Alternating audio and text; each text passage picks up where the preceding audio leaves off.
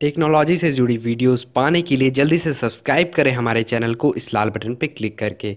और उसके साथ साथ हमारे वीडियो के नोटिफिकेशन पाने के लिए इस बेल आइकन को ज़रूर से ज़रूर दबाएं। हेलो फ्रेंड्स, आपका बहुत बहुत स्वागत है हमारे चैनल टेक इन्फो इन हिंदी में।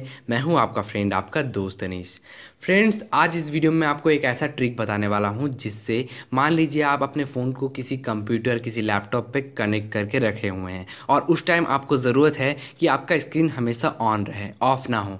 तो इसके चलते आप क्या करते हैं, स्क्रीन टाइमिंग जो है ऑफ होने का, स्लिप होने का, उसका टाइमिंग आप बढ़ा देते हैं। बट यहाँ पे मैं जो ऑप्शन आपको बताने वाला हूँ अभी, उस ऑप्शन को, उस ट्रिक को अगर आप आजमाएं तो आपका जो स्क्रीन है वो ऑफ नहीं होगा, वो स्लीप मोड में नहीं जाएगा। तो आइए फ्रेंड्स, देखते हैं वो कौन सा ट्रिक है, कौन सा ऑप्शन है। इसके लिए हमें पहले जाना पड़ेगा हमारे फ़ोन के मेनू में हम गए। उसके बाद आपको जाना है सेटिंग में जाने के बाद फ्रेंड्स आपको सबसे नीचे जाना है जहाँ पे डेवलपर ऑप्शन होता है। डेवलपर ऑप्शन खोलने के लिए आपको पहले जाना पड़ेगा अबाउट डिवाइस में। अगर आपका डेवलपर ऑप्शन खुला हुआ नहीं है तो आपको ये करना पड़ेगा। देखिए, सॉफ्टवेयर इन्फॉर्मेशन में आप गए, फिर बिल्ड नंबर में आप कम से कम 7 से 8 बार क्लिक करिए लगातार, तो आपका डेवलपर ऑप्शन खुल जाएगा फ्रेंड्स। तो मेरा पहले से खुला हुआ था, मैं पहले से खोल के रखा था। देखिए, डेवलपर ऑप्शन है, तो इस ऑप्शन में आपको जाना है।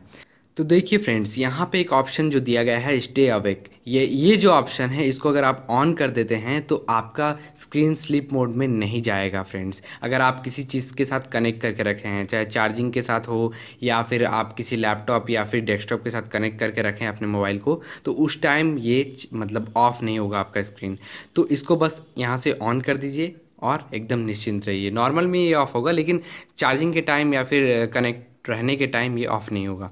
तो ये बहुत अच्छा एक ट्रिक है। तो आशा करता हूँ ये जो ट्रिक है आपको पसंद आया होगा। पसंद आया तो इस वीडियो को लाइक करें फ्रेंड्स, और मेरा एक रिक्वेस्ट है, इस वीडियो को ज़्यादा से ज़्यादा शेयर करें और इस चैनल को सब्सक्राइब करना बिल्कुल भी ना भूलें, ऐसे ही ट्रिक्स, ऐसे ही टिप्स पाने के लिए। तो चलता हूँ, अगले वीडियो में मिलूंगा। तब तक के लिए take care and bye bye.